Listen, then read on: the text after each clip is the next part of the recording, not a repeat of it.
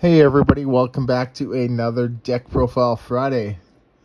This one here, we're going to cover a deck from a old school format, but not crazy old school, and actually it's a new old school format, and we're going to be talking about the 2020 format. So for those that don't know, the 2020 format, there's obviously a bunch of different sets. But we're going to be looking at, the sets that were used for probably the biggest event of the summer and quite possibly the year, the Players' Cup, tournament.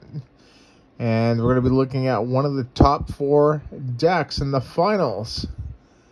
And that deck is Inteleon VMax with Frosmoth, and a very well-known player named Tord Reklev played this deck.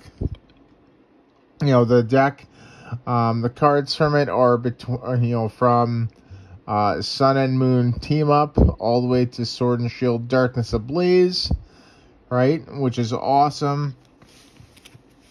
And yeah, this deck was really cool. It actually led to a battle deck being released. I think earlier that year or in 2021. So that's pretty cool. So without further ado, let's get into the deck. And to start, we have 3 Inteleon VMax and 4 Inteleon V. These are from Rebel Clash. No, these are not the Rapid Strike ones, right? They did have a Rapid Strike one and the original one. And this is the original one there from Rebel Clash. Inteleon V, 200 HP, 2 retreat, no resistance, weakness to lightning. First attack for a water, a snipe shot. This attack does 40 damage to one of your opponent's Pokemon and don't apply weakness and resistance for banished Pokemon. Yada, yada, yada. Second attack there for 2 water and a colorless. Aqua Report does 130.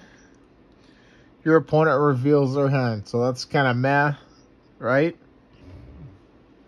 It's mainly there for Inteleon VMax. Now the VMax is what makes it really good, right? And this card actually is a very surprising card because it can just do a lot, you know what I mean?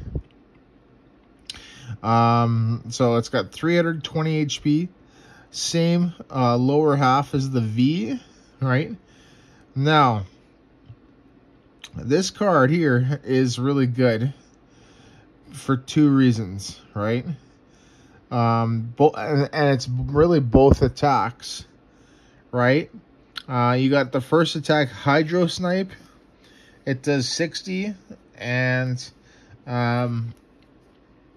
you may put an energy attached to your opponent's Pokemon back in their hand, right? That's Hydro Snipes for 60, so that's a pretty good attack. You're able to get rid of those special energies or energies that they don't really have like a high count on or stuff like that. Then it's second attack there, right? The main attack, Max Bullet for 2 water and a colorless. It does 160, and it does 60 damage to one of your opponent's benched Pokemon. So this is really good because you're able to set up KOs, The Oranguru from Sword and Shield base is 120 hit points, right? 2 of those attacks, right, knocks it out. The 160 also is very critical because of the amount of Dedenne GX that was being played in this format, right? And that has 160 HP, right? The Crobat V in this format has 180 HP. right? So all that would take, you know, is a couple Zigzagoons, right, to knock it out. But the big reason is that with Max Bullet, if we're able to take, you know, 2 snipes with that, and that 120, the 260s, you can stack it up as a 120. You know, if you put that on a tag team, right, like Pikachu and Zekrom GX, or Arceus, Dalga, and Palkia GX, tag team GX, right? They both have 280 hit points, right? So when you go for that third attack, right, you're able to get that knockout. And that's a crazy thing with this. Pretty cool. And then obviously, like, you know, any, you know, small benchers, you know, any other Zigzagoons and stuff like that, just like to chill on the bench, that helps. This helps it. Cool.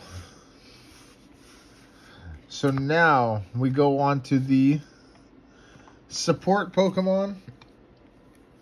2 Frosmoth and 3 Snom, right? 3 Snom is probably, you know, so we don't prize, you know, or don't have access to, you know, only one of them or none of them in a game, right? We need to get, you know, there's at least 1 Snom in play, preferably 2, so we can get both into Frosmoth. It's pretty much average, everything with the card. 50 HP, 1 retreat, no resistance. Weakness to metal, and then RAM for 10 for colorless. It's pretty much average. The Frosmoth there is pretty average in everything except for its ability. Ice Dance. As often as you like during your turn, you may attach a water energy card from your hand to one of your bench Pokemon. So that's a pretty good one, right? And this is what makes the deck. And then, yeah, like I said, 90 HP, 2 retreat, resistance to nothing, weakness to metal, and then Aurora Beam there, a water, and a colorless for 30. Pretty average. You're not going to be attacking with this.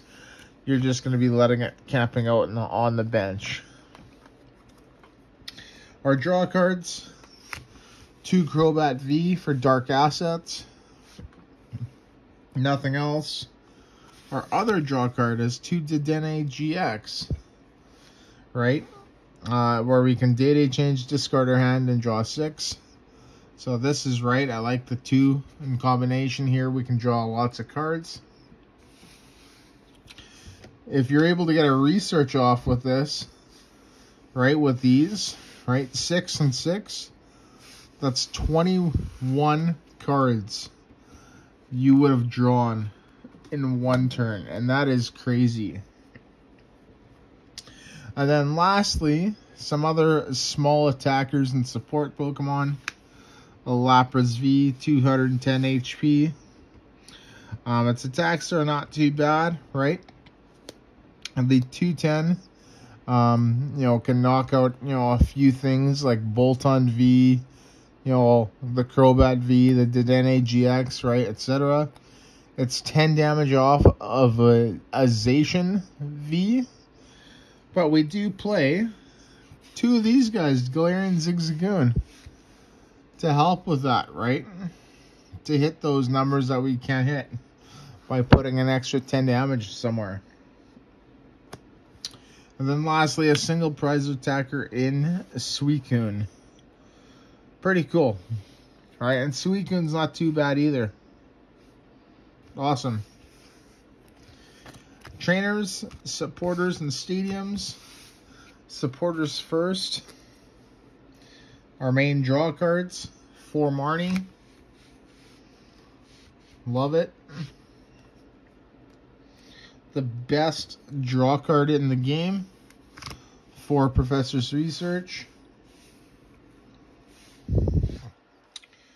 And then triple Boss's Orders, because we need to knock out things when we need to knock them out. Cool. And then our stadium training court. All right, when we did Dedenne change, we need access to the energy that's been discarded, so a training court helps us. And that is it for the supporters and the stadiums. Now on to the item cards. Items and tools. We got 4 Pokemon Communication. Right? We can swap a Pokemon from our hand and deck. 4 Quick Ball. Right? Get basic Pokemon into play. Literally the best ball search card in the game. Pretty much probably the game that, actually Ultra Ball is pretty good, but one of the best ball search cards that we've ever had in the game. Triple Scoop Up Net, so that's mainly used for the Zigzagoon. Get that damage where we need to. Triple Air Balloon. This is how we retreat for free.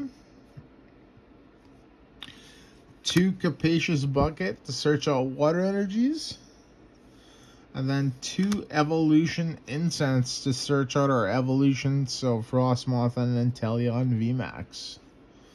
Pretty cool. And that is it for the item cards. So now the last bits. Obviously, it's a water deck, so we got to play water energy, and we got 9 water energy. There we go. Awesome. So that is the deck, everybody. This is Inteleon VMax with Frosmoth, right? The whole point is just to load up Inteleon and then attack where we need to attack, and our preference is to take cheap prizes, right? Matchup wise, probably the hardest matchup is Pikachu and Zekrom GX, just because of typing, right? Other things like ADPization, I think you can go toe-to-toe with it. I think it's a 50-50 match, right? I'm not really too sure about anything else, though, so you should probably go ask Tord. But yeah, there you go, everybody. Thank you so much for watching this video. This is Deck Profile Friday. Don't forget to check out Opening Sunday and then some of my other videos that I post during the week.